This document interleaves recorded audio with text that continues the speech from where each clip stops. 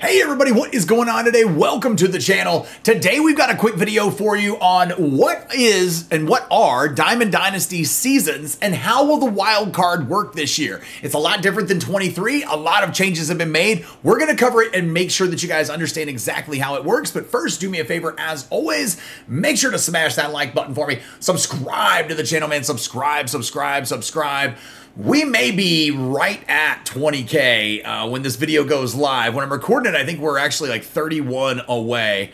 So by the time it goes live, we'll be close to it. If not, I appreciate it. You guys are amazing. Make sure to hit that subscribe button for me. Join me here this morning for the live stream, 10 a.m. Central. We're playing some ranked again. We might be using some new cards. I might add some of those cards that came out yesterday to the squad, so we'll have to see.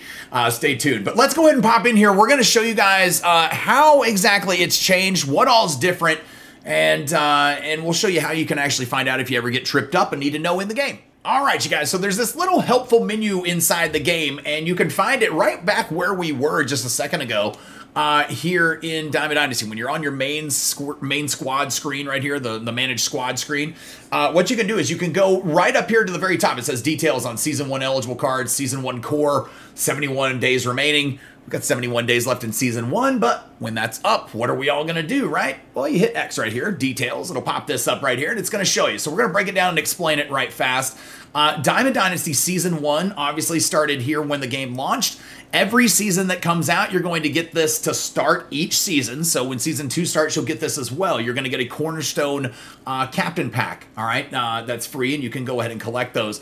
You can also collect all 4 of them if you guys didn't know. If you remove them from all of your squads, make sure they're not on any of your squads, okay, inside of mini seasons, inside of events, inside of your managed squad screen in Diamond Dynasty. Make sure they're removed from all of those squads, and then you can actually go in and exchange these repeatedly over and over again. But each time you exchange one, you can actually collect it into the Season 1 collection.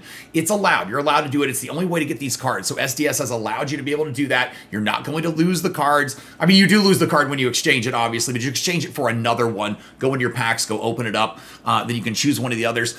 You can actually go ahead and collect it and then exchange it again. You can do it until you get all of them collected and then use the one that you want, or try them all out as well. So make sure to try them all out, see which ones work best for your squad. But you'll get one of these every time one of the seasons starts. All right. So what is and what are Diamond Dynasty seasons this year? All right. So Season 1 is running from March 14th to June 7th. We know the dates on it already.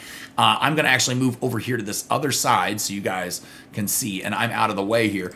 That one is Season 1 cards and core cards. All right, when Season 2 goes live on June 7th and runs until August 29th, that is only going to be Season 2 cards. Last year, in last year's version of the game, you were able to use in Season 2 cards from Season 1 and Season 2, and then you had a wild card. Well, you didn't need the wild card until Season 3. This year in Season 2, you're going to need that wild card. Right, you're going to be able to use that wild card because it's only cards from that season. So that power creep that we all loved so much this year, we get to start it all over. It's like getting a brand new game in June. It's like getting a brand new game again in August. I kind of like that. Man. I'm enjoying the power creep the way it's going right now. So it was replacing the God Squad that became hard to do as the year went on last year. Now, core cards will always be available in all of these, all right?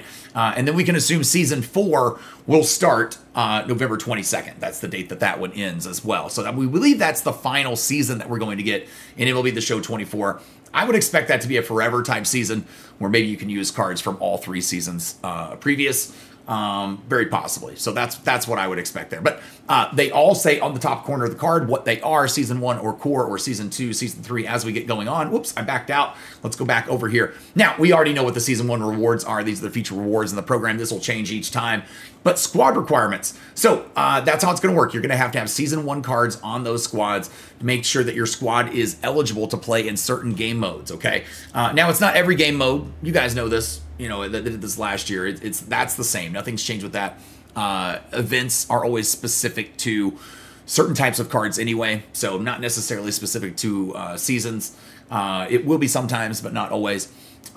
Mini seasons, particular mini seasons are required for certain squads to be in there, right? If you want to get credit for certain things, and that's why when you go into a mini season, maybe you go into the Team Affinity one and you're like, hey, why is so-and-so not there? Well, you can't use him because he's not available in Team, he's not from Team Affinity, so you have to use the Team Affinity cards in there. Classic, you can use any cards at any time any seasons, all combined together. No wild cards necessary, all that stuff. So you can always work on Classic that way.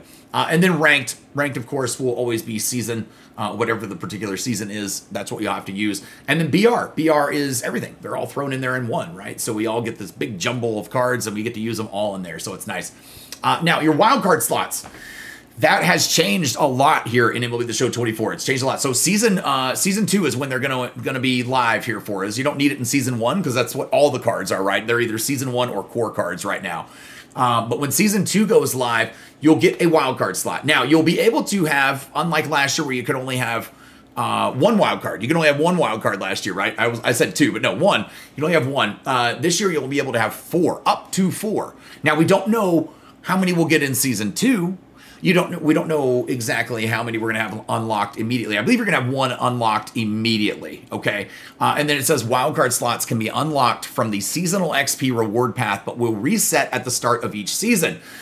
So what's going to happen is as season 2 starts, you'll have that 1 available for you, all right? And then as you play through the season, you'll unlock in the XP reward path certain spots that'll give you an extra wild card, and then a 3rd wild card, and then a 4th wild card. So by the time you get all the way through the season, you'll have earned your 4 wild card slots. You'll be able to use cards to help you out. So getting through those XP paths is going to be very important to do it quickly so you can get as many wild cards as you can, because some of those 99s from previous seasons that you have, saved up in your squad and in your inventory that you're going to want to put on those teams are going to help you out, especially as early as possible when there's not maybe for that particular season a lot of good cards out in the game. So that's how it's going to work this year. That's how Diamond Dynasty and Seasons actually works. It's a little different. It's a lot different. It's actually a lot different than last year. We didn't really like the structure last year. The majority of us in the community didn't. I know there are some people that did. So, please, I understand there are some that did. It wasn't my favorite thing last year. I didn't mind it at the beginning, but as the year went on, I got less and less interested with it. This and the power creep feels completely different.